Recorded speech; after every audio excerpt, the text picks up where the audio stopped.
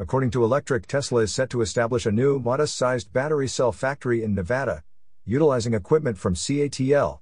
This venture aims to produce LFP battery cells specifically for Tesla's Megapacks. The choice of LFP lithium ferrophosphate cells is strategic, offering a cheaper and more reliable alternative to nickel-based lithium-ion batteries, albeit with lower energy density. This makes them perfectly suited for stationary energy storage solutions. Tesla will fully fund and control this facility, with CATL's role limited to equipment setup assistance.